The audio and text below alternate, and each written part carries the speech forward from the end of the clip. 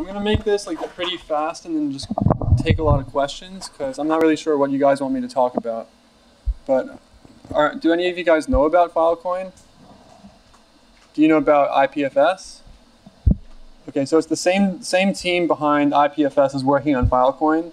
And basically the goal is to do what Bitcoin did for money to like storage, like Dropbox or Amazon Web Services.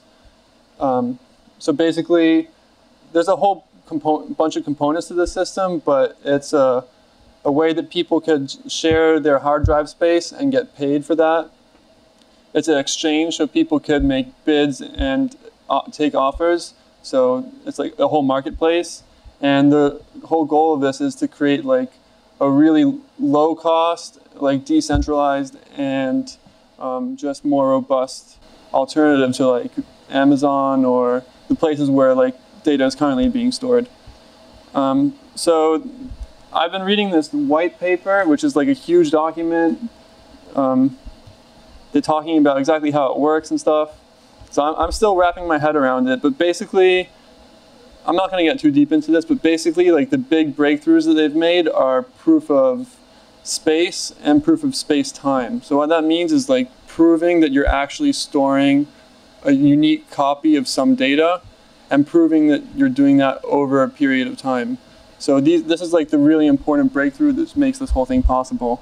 I could talk more about how that works, or I'll come back to that later if you guys want. Also, the reason I'm talking about this is because I think it's really relevant to what we're doing here. And like other people were touching on this before, like how do you incentivize something like this to get built? Like you can't really rely on volunteer labor. And also like Julian has been hosting wiki.mesh, which is awesome, but it's like one person hosting a site and it goes down. And that's totally like antithetical to the whole idea of a mesh, which is resilient and distributed. So Filecoin just like is really relevant in those ways. Specifically like incentivizing a whole network. Does that make sense? Like, is there anything you guys want me to talk more about? Any questions?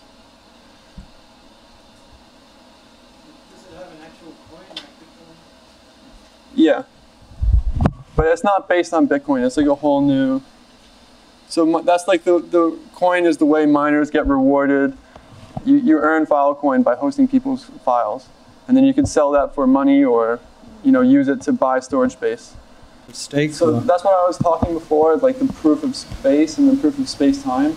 Basically, like the reason this is, or some of the challenges when making a system like this are, like what's called the Sybil attack, which is where a lot of people, or one person claims to be a ton of people hosting like this data, but they're really just storing it on one copy, but they get to reap the rewards of like 1,000 copies of it.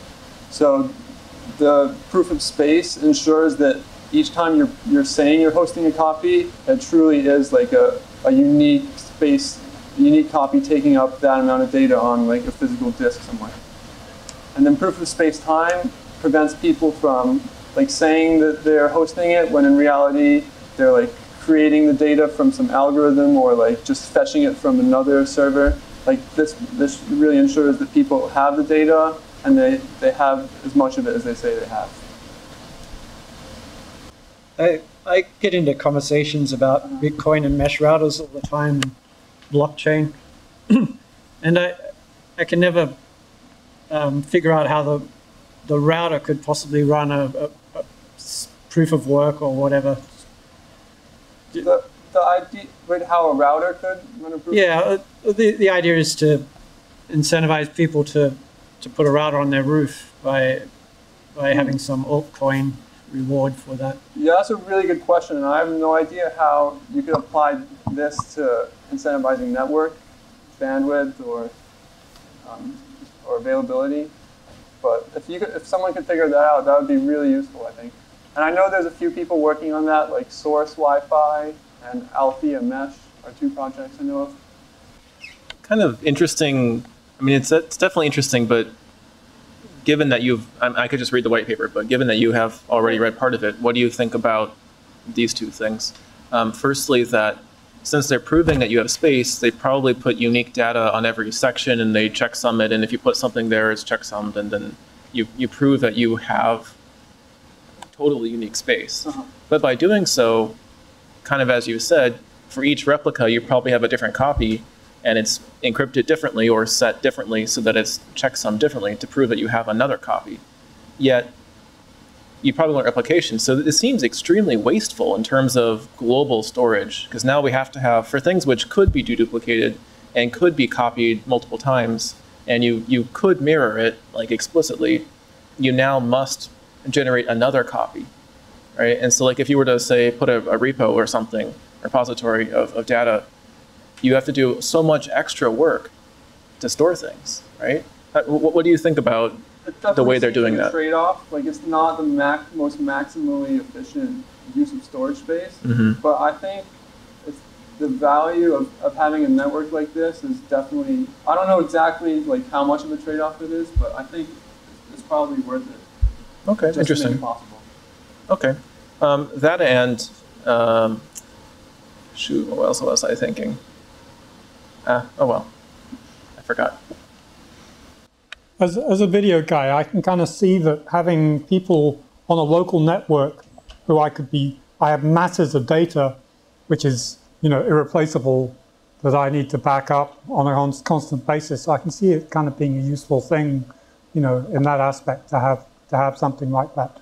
But there's two things that I've shot recently that I think about when it relates to this, and one is fog computing. Are you familiar with that?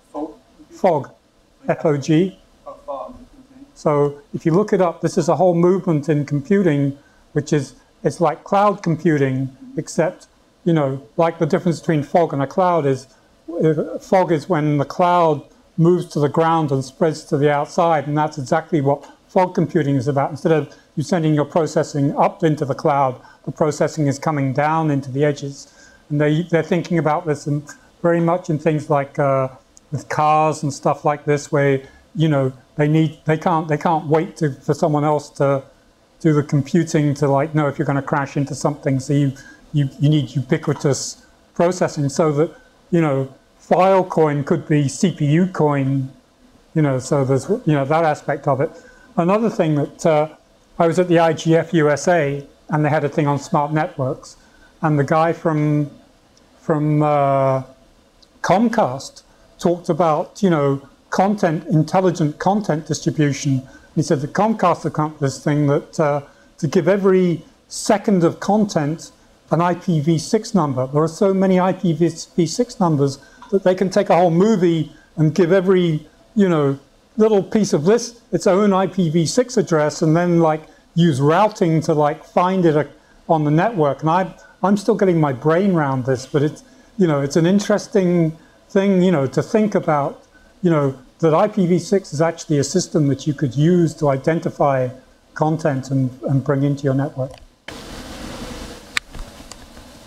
Yeah, just to go touch on your point about fog computing, I think a big motivation of this is just a general trend that the amount of storage space we have in the whole world is increasing dramatically faster than the network capacity. So this is pushing more content out to the edges of the network. Is that one way of dealing with that big change? So my question is about you said this would encourage people to share drive space, and then use unused drive space to share it among people and then have store content. So here, since it's kind of becoming a coin which can then be exchanged for other types of monetary things, that's how you encourage people, right? There's a reward. Right. Okay, but as I understand, there's still the question with Bitcoins, whether the amount of electricity, energy, and hardware and power that you put into mining to gain Bitcoins is still more expensive than the value of the Bitcoin itself. So in this case, isn't that also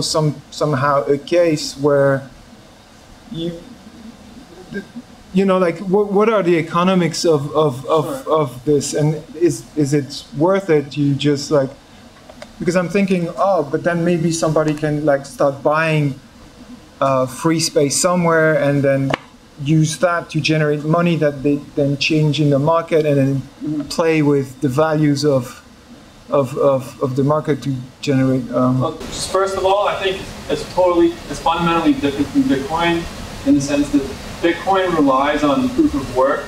So people are doing a lot of work, like using a lot of energy cycles.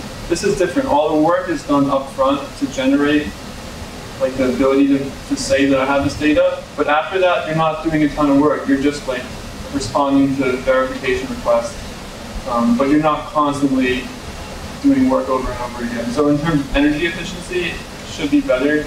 Going back to what Zach said about like space efficiency, I'm not sure exactly, but there's a ton of unused capacity out there, and I think it could have like a really interesting economic effect of lowering the price of storage and just utilizing unused space, which I think would be a good thing. And a side question, is it related to Storj? It's a related project, but it's totally different people working with it. But it's the same technology behind it, or not? No, it's based on IPFS. Okay. So if you're interested in this, definitely check out IPFS. Does the paper specifically reference IPFS as a requirement for the implementation, or? Not specifically. It's all based on Merkle trees. So it just uses a lot of the same concepts. I don't know if it's specifically tied to IPFS. Okay. But it's fairly like basic primitive data structures. It's not like a super specialized system. Yeah, I remember it's kind of, I was kind of thinking something similar to what Julian said, which is, you know, every year storage goes down in price, and, you know, I'll say something untrue, but it's like half every year. It's not, but let's say it is. So you're kind of basing something on a coin, like a coin is being based on a thing which is halving in value every year, but you want your coin to get more valuable generally because people want to get it.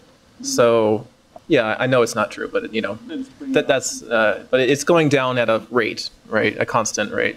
And with Flash, maybe exponentially. But, you know, it's kind of, isn't it? It's a weird thing that's like self-defeating almost, right? Like your storage is getting cheaper, so in a year from now, the coins be worth half as much because you can store twice as much for the same price. Isn't that assuming the demand for storage is staying the same? Demand is higher, yeah. That's a good point. Like a huge amount of storage. Yeah, I see what you're saying, supply demand versus, yeah, good point as well. Well, supposedly you can't compress because they would give you unique data, right? So just think about media for a second. Now you're 4K. Think about just media. You used to have really low resolution or standard resolution for a long time. Now you're 4K. Higher use. Right. So I think it'll be good to see how the other graph looks like next to this. Yeah. How is storage demand going up over time? I mean, I'm just like, I just took like a really quick look through the white paper, like what's up there, and it talks about like proof of storage and proof of replication, but like a lot of the storage that's out in there in the world right now is dedicated toward like replication and backing up. There's just so much data that a lot of storage is just based off decentralization is just basically replicating data over and over and over again and trying to prove which data is correct. In the Filecoin scenario, whose onus is it to prove that like the data that's replicated is correct? Like how does it, like when we replicate data, like who defines whether or not which piece of data is actually the correct piece of data and what's corrupted or not? So do you know about Merkle trees? Not. So this is like the fundamental like way that this all works. Merkle trees are like, do you guys know what hashes are? Hashes are like a way of taking any amount of data and then transforming that into like a unique like string, basically, a unique identifier.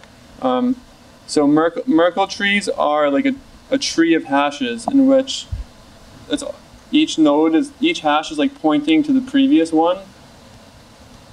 I don't know if that makes sense, but like, so these arrows represent like some sort of reference. So hash 1 is referencing hash 1, which is referencing the top hash. So just by checking that top hash, you could verify the integrity of everything below it. So you basically, if you wanted to store some data, it would just be one hash, like 64 characters or something. And using that one hash, you could actually verify the integrity of everything, any amount of data. Does that answer your question? I know it's like kind of a big question to answer. But yeah, if you want to look into it, this is like, and then also that's the way IPFS works. And blockchain too. And blockchain, yeah. Git, BitTorrent, everything's based on Merkle trees.